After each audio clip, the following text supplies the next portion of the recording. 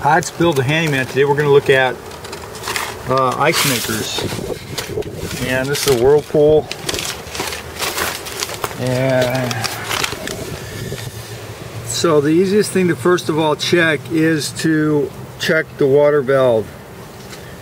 And so you can manually run 110 volt to the water valve if you want, which is sort of tricky for people who don't use electricity much, but the best thing to do is use an ohm meter. And make sure you get a constant reading from the ohm meter.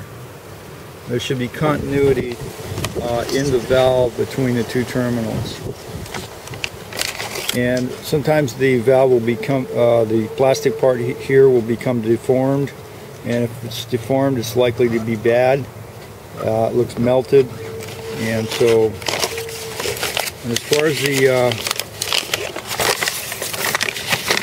the ice maker itself goes, there's normally a tech sheet in the kick panel down below where the breather is by the coils.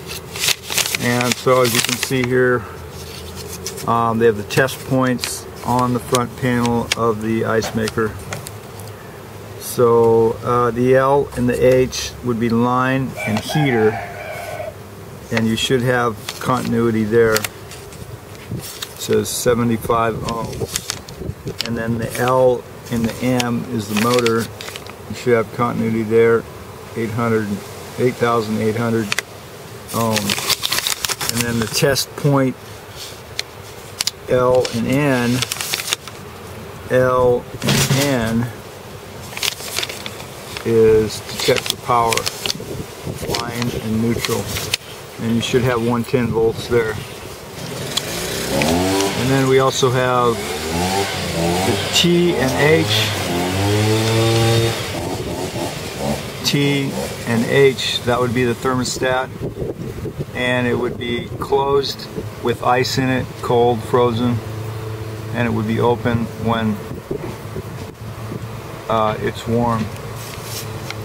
And the L and H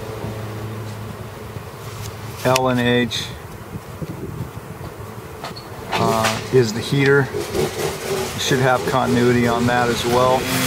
The L and M is the motor.